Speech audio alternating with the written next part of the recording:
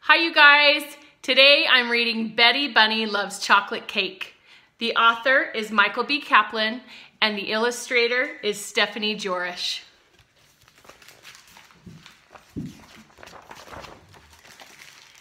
Betty Bunny was a handful. She knew this because her mother always said, "Betty Bunny, you are a handful." And her father always said, "Your mother sure is right about that." Betty Bunny knew that her mother and father loved her, and so being a handful must be very, very good. One day, after a healthy dinner of carrots, potatoes, and peas, Mother said, "Who wants dessert? I have chocolate cake." Betty Bunny, who was not very good at trying new things, announced, "I hate chocolate cake. Chocolate cake is yucky. What's chocolate cake?" So her mother gave her a piece, and Betty Bunny tried it. It was the yummiest thing she had ever put in her mouth. "When I grow up, I'm going to marry chocolate cake," said Betty Bunny. "You can't marry chocolate cake," said her brother Henry. "You could marry a baker who makes chocolate cake," added her sister Kate. "Or you could buy a cake at the store and then you don't have to marry anyone," said their oldest brother Bill. Betty Bunny thought about it for a while. "No," she finally said, "I'm going to marry chocolate cake." "Whatever," said Bill, "but you are going to have really weird looking kids." That night, Betty Bunny's mother kissed her and tucked her in. "Good night, Betty Bunny. I love you," she said. Betty Bunny looked up into her mother's eyes and said, "Good night, Mommy. I love chocolate cake."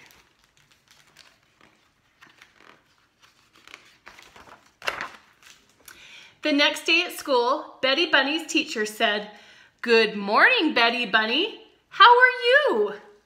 Betty Bunny said, "I'm a handful and I love chocolate cake." Her teacher said, "A is for apple, B is for ball, C is for cat." Betty Bunny said, "A is for chocolate cake, B is for chocolate cake, and C is for chocolate cake." And here they are. During playground time, Betty Bunny tried to make chocolate cake by mixing water and dirt. It looked a little like chocolate cake, but it didn't taste very much like chocolate cake. Betty Bunny started to cry. "I want chocolate cake," she said. Her teacher told her that they had no chocolate cake at school. Betty Bunny said, "I hate school. School is yucky." Do you guys have chocolate cake at your school? Well, we don't have it at our school. It'd be kind of good though if we did, huh? After school, her mother drove home. "How was your day?" she asked. "I ate mud," Betty Bunny answered unhappily. "I want chocolate cake." "Sometimes," her mother explained, "you can't have everything you want right away. So you need to wait. And that's called having patience." "But I don't want to have patience," Betty Bunny protested. "I want to have chocolate cake." That night at dinner, her mother told Betty Bunny she could not have dessert until she ate a healthy dinner. Usually Betty Bunny liked healthy food. Not tonight. Tonight, all she wanted was chocolate cake. Her father told her, "Don't come to me hoping to get a different answer." Do you guys have to eat healthy food before you can have your dessert? It's probably a good idea. Henry said, If you were smart, you would eat some peas. Kate said, you should try some carrots. They make cake out of them too, you know. Bill said, why don't you have some chocolate cake? That's what you really want. Oh no, wait, you can't have it. Ha ha. Benny Bunny picked up some peas. She threw them at Henry. She threw some carrots at Kate.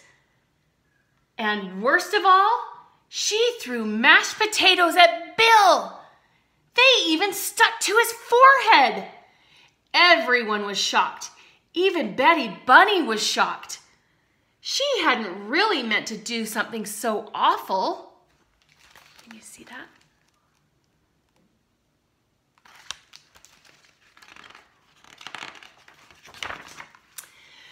Mother was not happy that Bill had teased his sister.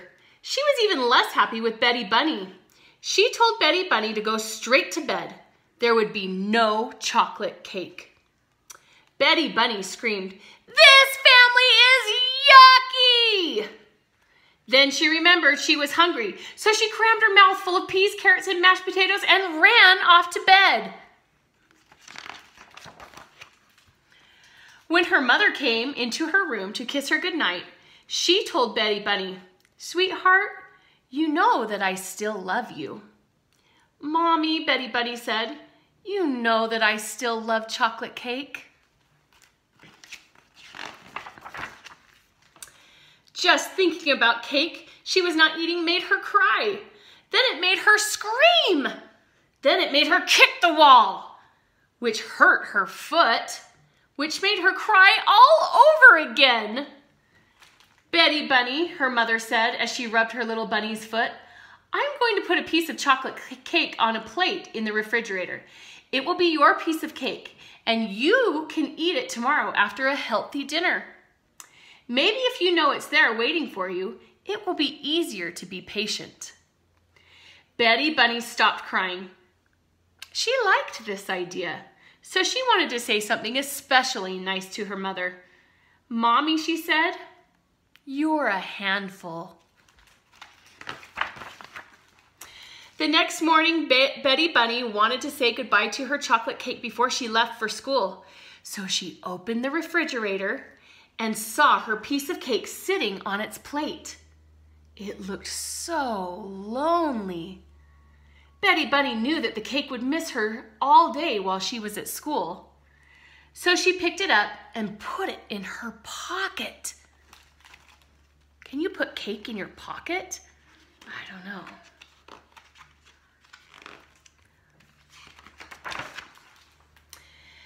At school, her teacher said, "Betty Bunny, you seem very happy today." Betty Bunny just giggled. There was chocolate cake in her pocket, and nobody knew it except for her. As Betty Bunny finished munching her last carrot at dinner that night, her mother smiled. "Betty Bunny," she said, "you were patient and waited all day for your cake. You ate a good dinner. I am very proud of you. Would you like to get out your cake now?" Betty Bunny reached into her pocket. Her cake was gone! Instead of cake, her pocket was filled with a brown, goopy mess. "My cake!" Henry said, "I cannot believe you put cake in your pocket." Kate said, "Betty Bunny, food doesn't go in your pocket." Bill said, "Guess you can't marry that piece of cake now." Her mother got her a new piece of cake, and she explained that putting cake in your pocket is not really the same as being patient. Betty Bunny finally understood. She promised from now on that she would be patient. And so, the next morning, when Betty Bunny opened the refrigerator to say goodbye to her new piece of cake, she remembered that she couldn't put it in her pocket. And that is why she stuffed it very carefully into her sock.